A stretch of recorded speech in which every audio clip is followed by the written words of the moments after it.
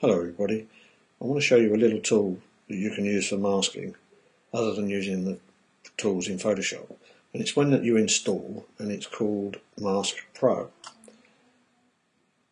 Now how it works, you select the colours you want to keep, which appear in this box, and the ones you want to drop appear in this box, and you do that using these two tools at the top here. And I'm going to delete the bottom two just to show you. I'm going to select the delete tools, click on there, and as you can see, one colour appears and the other colour appears. Now once we've selected that, this is a fairly basic one for doing this with, but it will show you how powerful this little tool is. We select this brush here, which is like a magic brush, and you can just paint round and it deletes between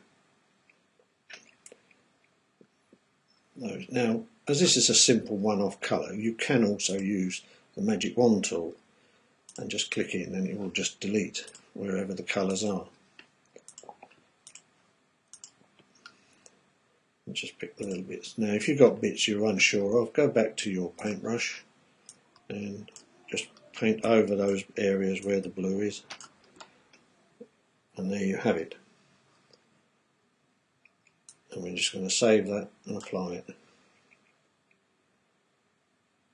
And we're now going to flatten the image. We have some sort of residual parts here, but we're not too worried about that.